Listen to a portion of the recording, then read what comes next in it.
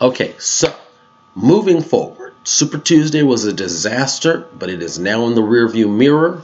It's all done but the shouting. California will come in eventually. Okay, we're done with that. So now, what do we do now?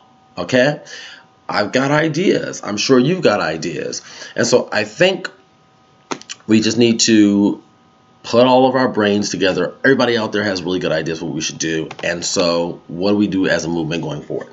Okay, my number one thing that I want to see now from Bernie Sanders supporters that I think is very crucial is we got to stop with all of the Elizabeth Warren should do this, that, and the other thing. We got to stop with it. The Elizabeth Warren train has left the station. That ship has sailed. The die is cast. The cake is baked. I mean, whatever you want to use, it's done, right? She's shown her true colors. Her cards are all laid on the table. If you're covering your eyes because you don't want to look at it, then that's on you. But I think at this point, we need to acknowledge that she is persona non grata. That's how I'm treating her at this point.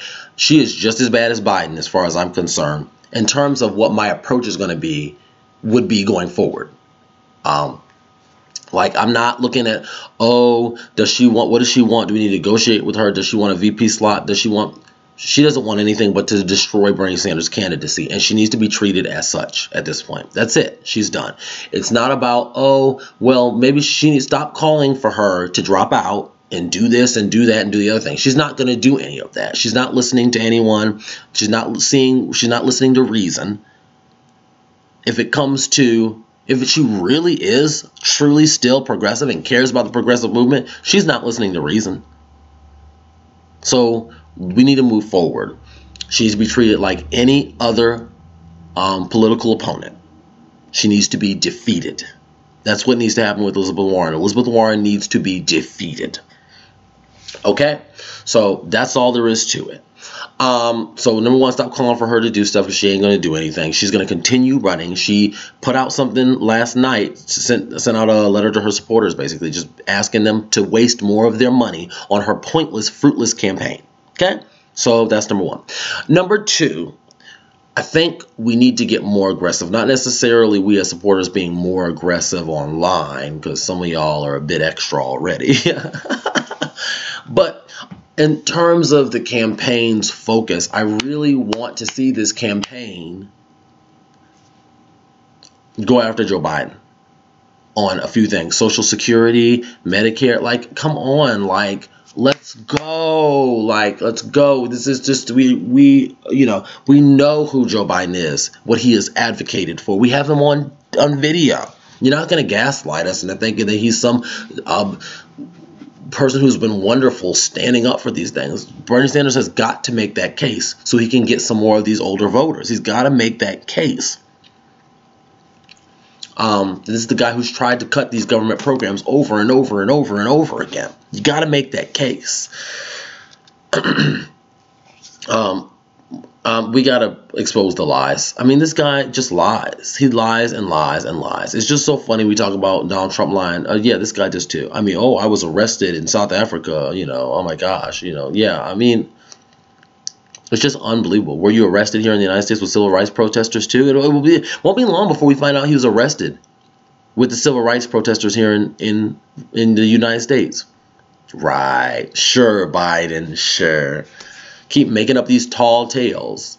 Paul Bundy Biden. I mean, he's constantly making up stuff. So we need to expose the lies. We need to show that to be what it is. We also need to go after the media. The media is not popular. It's not about going after them unfairly or just calling them the enemy of the people like Donald Trump. It does. It's about showing where their biases are and being real and upfront and honest about that. And then we as people need to do our best to get the word out there that Biden is in cognitive decline. I mean, let's face it. Sanders isn't going to do it. He's not going to touch it. He's not going to touch that with a 10-foot pole. And to be fair, Sanders is not a doctor. So, he's not in a position to be making any kind of diagnosis. But something's wrong with him. Something wrong with him. Something wrong with him. Don't remember what state he's in. Don't remember what he's running for. Thinks he's going to appoint the first African-American woman to the Senate. I mean, bruh. we've had African American women in the Senate. It's okay. Oh, and you don't appoint anybody to the Senate. Forgot that little detail. I mean, like, wow. Okay. Anyway, so whatever. So I think those are the biggest things we can do. Continue the phone banking, canvassing, calling, whatever it is that you're doing, donating, whatever it is you're doing, speaking to your family members in states that haven't voted yet, just getting the word out there and just continuing on, because we cannot put Biden up against Trump. We cannot put Biden up against Trump. It's just, that's a disaster waiting to happen. Deuce.